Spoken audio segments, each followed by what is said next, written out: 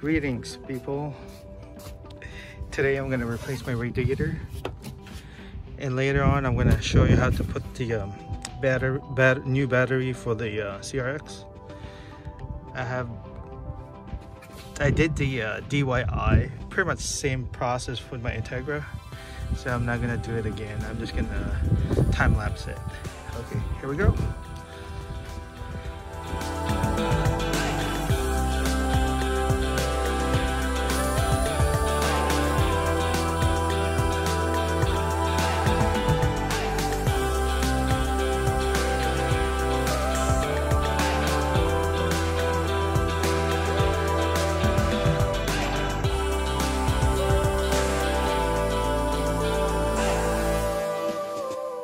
There you have it, folks.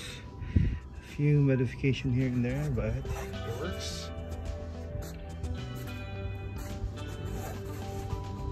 Now I'm going to show you how to install the battery. So I went to Costco to get a new battery for my CRX. They don't have the regular 51, so I have no choice but get the 51R. Okay.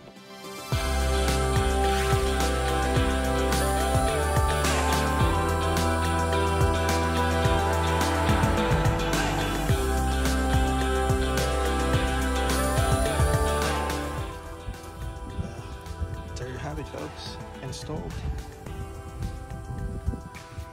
Thanks for watching.